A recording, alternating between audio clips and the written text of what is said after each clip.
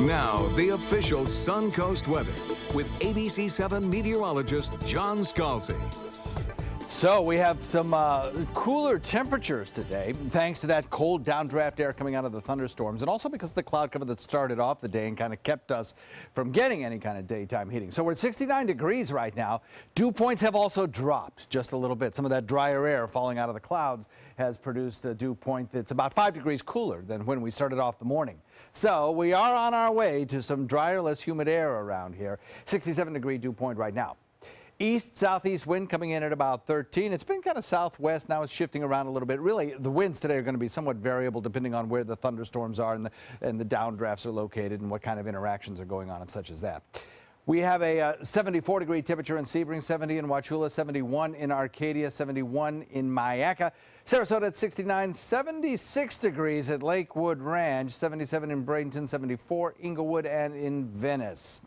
Well, we had some big thunderstorms move through the area today. I'll tell you what, earlier on in the morning, some really large, strong storms with solid mesocyclone rotation in the center of the updrafts, producing lots of wind damage. Wind gusts widespread in Pinellas County and Hillsborough County at 45, 50 miles per hour and better. And some tree damage as well being reported. There were power outages in Hillsborough County. It was nasty storms. But then as it moved down south into Manatee County, we got mostly rainfall there. One storm after another, and a very slowly sinking southward system brought 3-4 inch rainfalls in parts of Manatee County.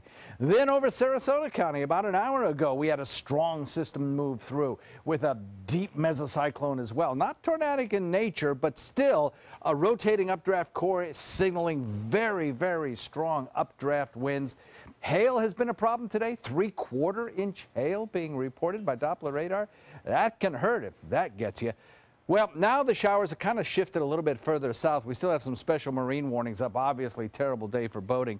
But there are some big downpours of rain occurring now anywhere from Venice back in through Northport into Arcadia, down to Punta Gorda, and out into Gulf waters. We're going to see these move on shore. And then after they move on shore, over the course of the next 45 minutes to an hour, things will lighten up a little bit. Not to say we wouldn't get another good round of rainfall, but I don't think we're going to get the persistent driving one after another showers that we have seen. And the reason for that is some drier air is starting to erode away the backside of this system.